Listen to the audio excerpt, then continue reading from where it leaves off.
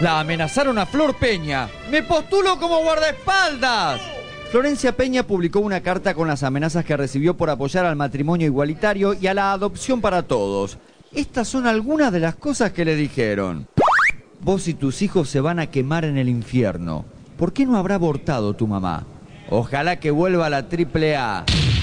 Quiero aclarar que por AAA no se refiere a la Asociación Argentina de Actores. Quiero aclarar, yo no estoy en la tele porque yo renuncié a Botineras. Yo quiero aclarar esto porque si no, el mensaje que parece que queda es: ojo, no hables, no digas lo que pensás porque mira lo que te va a pasar, te vas a quedar sin trabajo.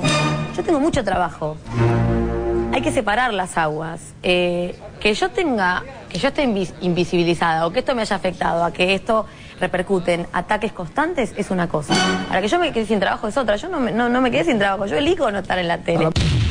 A todo esto, adivinen a quiénes le dedicó Florencia su flamante premio ACE. También se lo voy a dedicar a la gente que no me quiere tanto, pero que a los que no les gusta lo que digo, a esos también se lo dedico.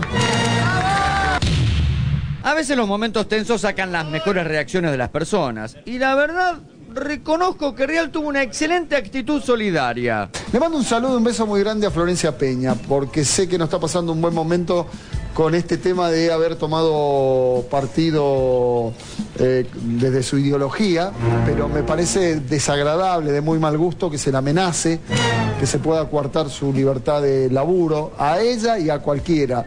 Si están seducidas y quieren militar con este gobierno, bienvenido sea. Me parece muy bien que los artistas militen, así que quiero desde aquí solidarizarme con todos aquellos que quieren militar, que ponen, porque está bien poner la cara y sabemos cómo piensa cada uno. Y en pleno aguante a Peña, Real la invitó al piso y Flor defendió a sus ideas sin miedo. ¿Qué está pasando en Intrusos? Rinaldi no entiende nada. ¿Te pagan por eso? Sí, vamos a ver, ¿cuánto me tendrían que pagar para que yo exponga una ideología y me la juegue tanto? No hay precio que yo te hago pague la pregunta, ¿y si te ofrecieran guita por atrás, por poner la jeta y todo? La agarro. Yo hago esto porque quiero, porque pienso esto y porque tengo ganas de ser parte activa de esta Argentina de hoy. Es tan difícil entender que no todo tiene una cosa turbia atrás.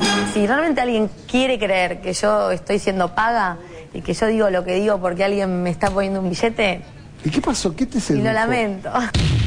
Pero horas antes de visitar a Real, Flor se pegó una vuelta por la radio y le metió más morales al asunto. Así es, Víctor Hugo fue otro de los que salieron a bancar a Peña, aunque hubo otros que no tanto. Desde que hablé con vos la primera vez y me permití decirte que me asombraba y me admiraba tu coraje, genera estos resquemores en la gente. Yo estoy perdiendo muchas cosas, estoy ganando muchísimas otras, Digo, por ser honesta conmigo, estoy ganando ser una persona que siento que estoy cada vez más cerca de ser la que quiero ser. Pablo Sirven. Florencia Peña entrevistada por Víctor Hugo. No me queda claro, ¿fue amenazada concretamente o recibió puteadas genéricas de energúmenos? El otro día la escuché cuando estaba con Víctor Hugo y Sirven de La Nación dice, ¿pero hay al final amenazas concretas o son puteadas de algún energúmeno? Y yo decía, ¿cuál es la diferencia? Recordando lo que vos decís, que un energúmeno te puede romper algo en la cabeza, digamos, ojalá no ocurra. Pero con qué liviandad La Nación, o los periodistas de La Nación que hablan de la democracia, la seguridad jurídica, etcétera, etcétera.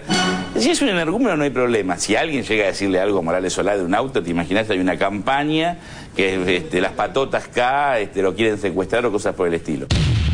¡Aguante, Flor! Y ya sabes, si alguien se te hace el malo, llámame a mí, que yo te protejo toda, mamita. Te escuchábamos decir recién al final de tu discurso que también se lo dedicabas a todos aquellos que no les gustaba lo que vos decías.